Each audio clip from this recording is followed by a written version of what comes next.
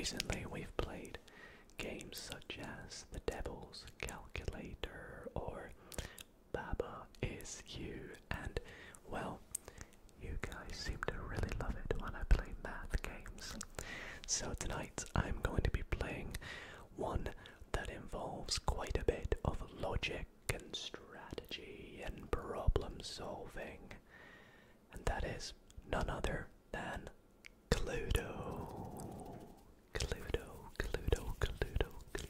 Or if you are American, Clue, I believe it's just called over there. But Cluedo is such a fun game that involves so much strategy and deciphering puzzles and piecing things together to try and work out who did what type of murder in which room with a particular weapon, and it's just so much fun. And I've played it on my other ASMR channel, and whenever I have played it, you guys seem to really like it. So I thought I would do it here on my maths channel because it makes more sense to do it here, and I hope you all do enjoy. So if you do, why not consider dropping this video a big thumbs up? And if you are new to the channel and enjoy ASMR and enjoy maths and enjoy ASMR maths, then why not consider subscribing? It would really mean the world to me. Anyways, without further ado, let us jump into some Cluedo. So, this here is the Cluedo classic game that I have downloaded from Steam. It is very good, and we're just going to jump into a nice friendly single player game and play in the classic mansion, the Tudor mansion. I really want to try and buy some more of these packs, and the Sherlock one, very fitting for this kind of game. But if you've never played Cluedo before, essentially what is going to happen is, well, we need to choose our character. So let's go for, I feel like a Reverend Green, it says in the bottom right, looks the most like me, don't you think? So we'll go Reverend Green. And I like to play, it's a board game basically, so I like to play 4 players. So let's just add, let's make it 2 girls, 2 guys, and we'll play on medium difficulty. Now the rest are just going to be AI, so let's start game.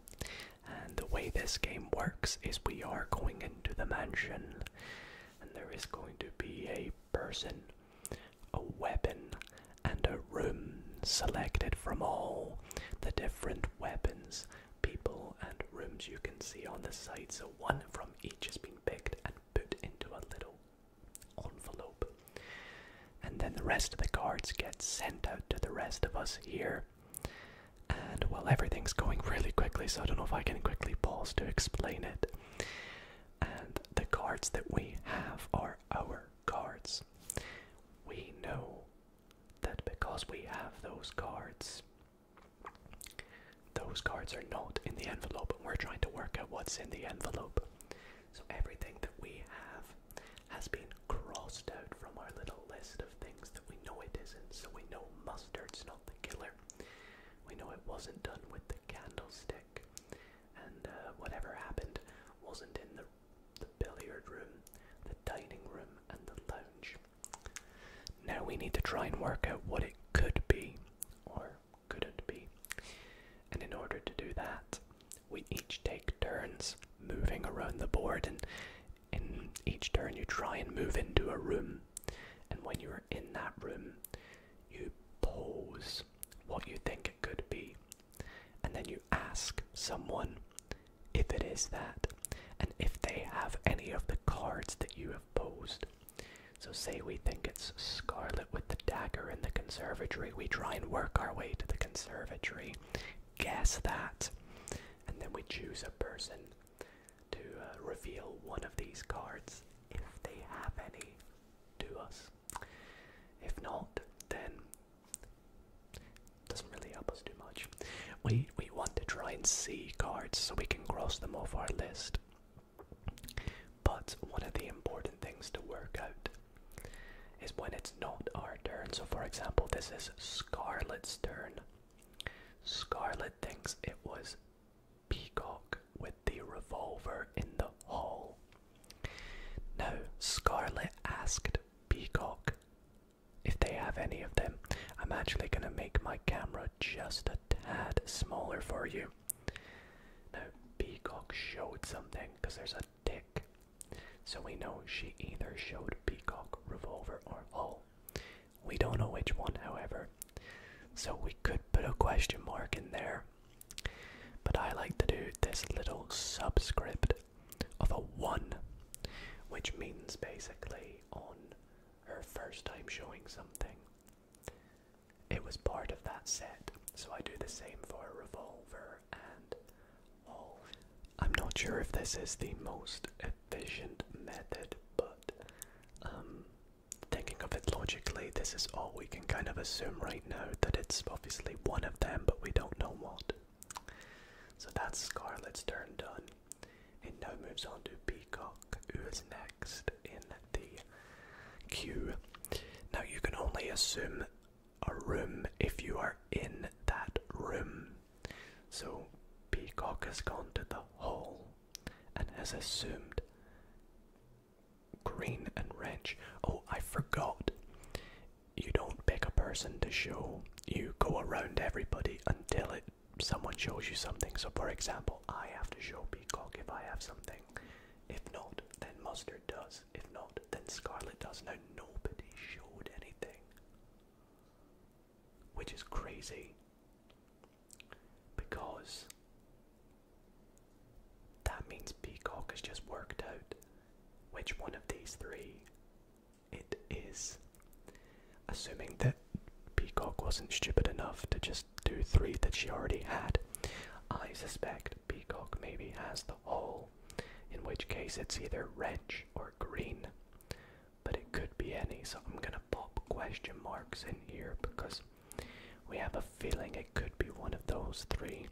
You can see it automatically fills in X's for us because we know that Mustard and Scarlet didn't show them on their turns, and we didn't either. So anyways, now it's our turn. I hope everything's making sense, by the way.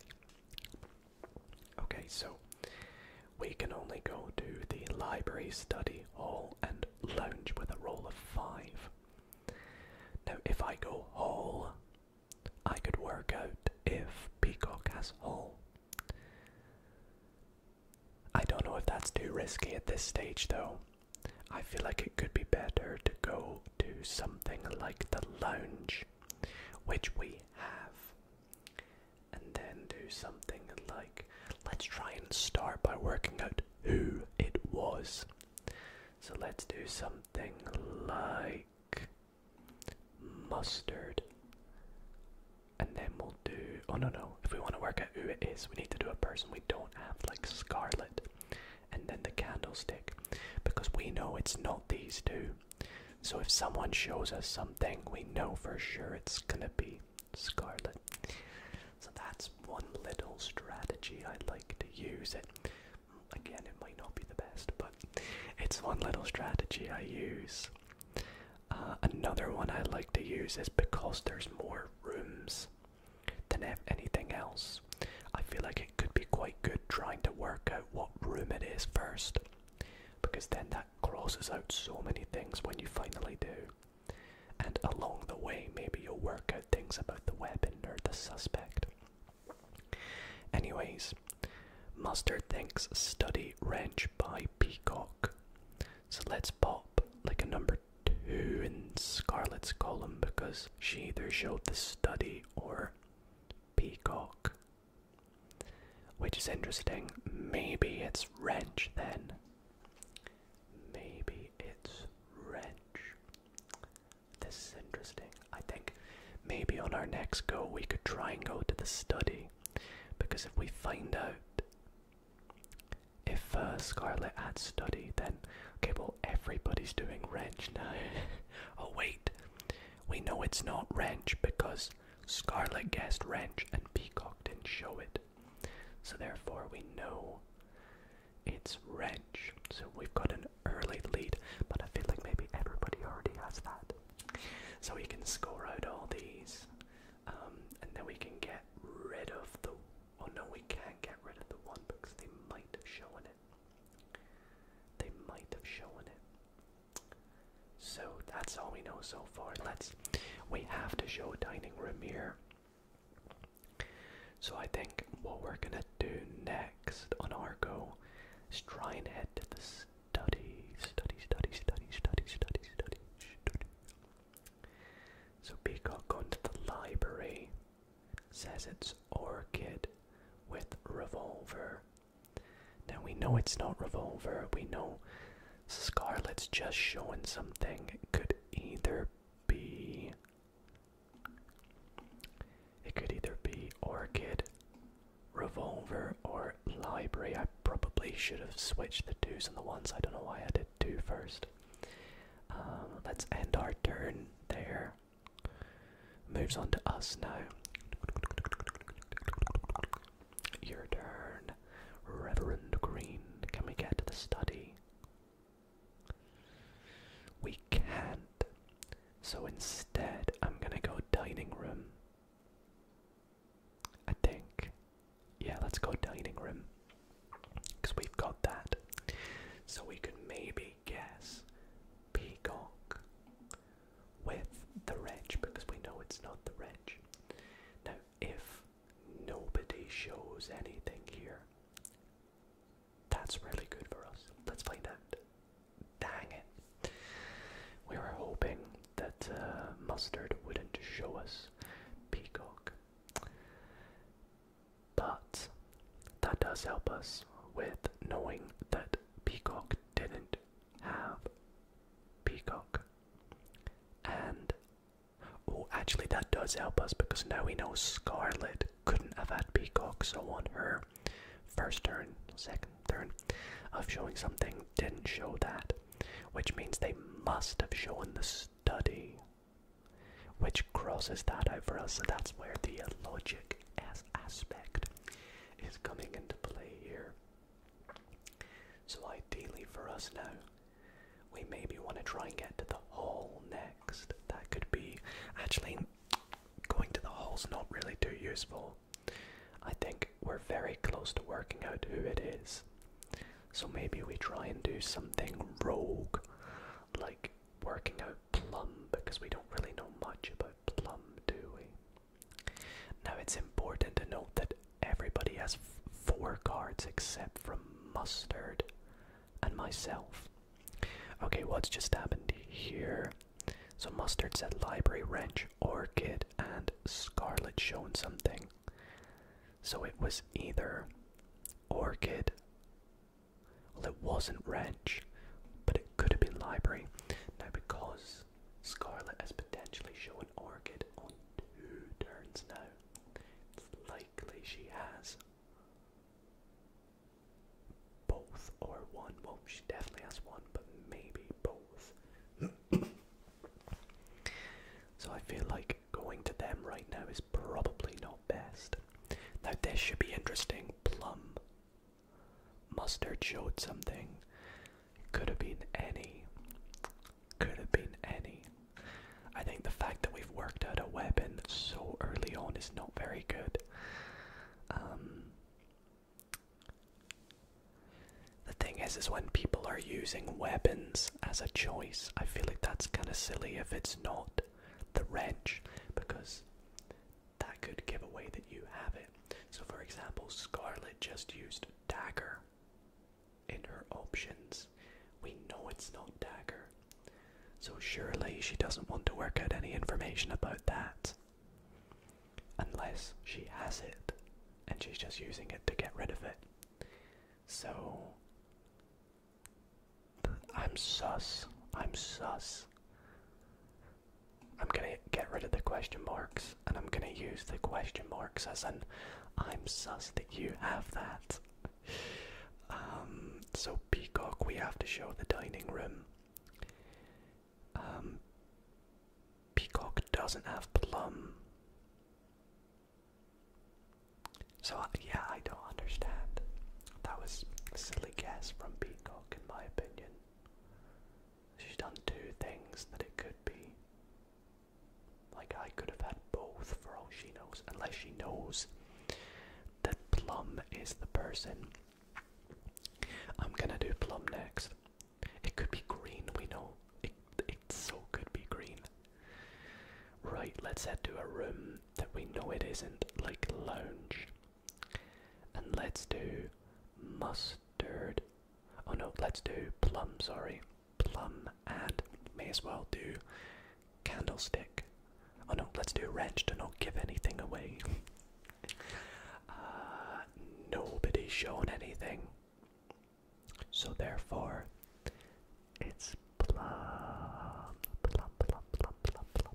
So we can circle plum. We can also get rid of the 1 in mustard's column. Now the reason I mentioned about working out what cards people have earlier is because you can kind of see how many they have, or we've worked out. So if you get to the point where you've found all their cards, you can fill the rest of their column with X's, but at the moment that's not really helping us. Yeah, so let's continue. I don't think there's anything else we can do. We have 2 out of the 3 things worked out. We just need to try and work out the room. Now we know absolutely nothing about the conservatory or the ballroom, so I kind of want to go there next. Okay, now the good news for us here is that we know it's not the wrench, and we know it's not the billiard room, because, well, we have the billiard room. So whoever's shown something must have shown green, and that was Peacock. So let's pop a tick in there. We already know it's not green though, but that helps us now that we have 1 of Peacock's cards. 3 to go. Let's continue. Let's continue. Let's continue. If somebody does like mustard as their person, that could be good for us because it could help us work out something else. So plum and dagger. So that was Scarlet that said that. We know it's not plum. Dagger, we already suspect Scarlet has dagger, and she might have just used it again. But Mustard showed something. Mustard probably showed the ballroom. So I'm sus of that. Not enough to score it off. But that makes me think, maybe don't go to the ballroom on your next guess. Maybe it's better to go to the conservatory, because we know little about that. So Orchid Wrench Ballroom, once again we suspect Mustard has ballroom, so that works out. Which means that Peacock probably has Orchid, and oh, we thought that. Eek, let's put a question mark. Oh, well, it must have been because they couldn't have wrench, and they don't have ballroom. We already know that, so therefore that has to be a tick. Now we now know we can get rid of the 1 and 2 in this column, because they don't have it. Which means on turn 2 they must have shown this one, so we can get rid of the 2. So we now have 2 out of 4 or 5 of everybody's cards. It's a good sign. Gosh, my math logic brain is like, I really want to win. I want to win. If you're wondering how to win, when it's your turn, you can see you need to click. I'll show you after our turn. I'll show you how we can potentially win. But obviously you only want to try and win when you think you have all 3, because you don't want to be wrong in your final accusation. Now we roll a 4 here, so luckily we can go to conservatory, which is one of the rooms we don't have much info about. Look at everybody chilling in that top room. Okay, so let's do, we know it's not mustard and we know it's not the wrench, so this is a big turn here for us. Please, nobody show anything. Oh, so therefore it's the conservatory, right? Nobody showed anything. We know it's not mustard and we know it's not wrench. Well, we know it is wrench, sorry, that's what I meant. So we have everything. If I've done everything correct. Yeah. So, in this case, we click continue, and it has to be your turn. If it's your turn, at the end of your turn, you click final accusation. Now, we've been making accusations all game, just temporary ones. But this is the big one. This is where we find out if we were right or if we were wrong. And what you do for this? Well, you do who you think it is, which is plumb. You do with what weapon you think they did it with. The wrench. And then you choose the room. The conservatory. What is plumb doing with a wrench in the conservatory? Well, definitely not something that looks very friendly. But when we click accuse, the cards will come out. And if we're wrong, it's game over. But if we're right, then we win. Let's find out. The person is plumb. The weapon is the wrench. And conservatory. Let's go. Let's go, let's go, let's go, let's go, let's go, let's go, let's go, let's go, let's go. We solved the crime, Reverend Green. Or ASMR maths. Oh, that was so much fun. I absolutely love this game. It's always been something that I loved playing growing up and would love to play more. Look at us all. We did it. We really did it. Well, everybody, that is gonna be it for tonight's video. I really hope that you all did enjoy, and in which case, if you did, be sure to leave it a big thumbs up. Let me know if you'd like to see me play more ASMR or maths games in ASMR, and if so, which games would you like to see me play, even if they are just the slightest bit logic or puzzle based. You already know that's my jam.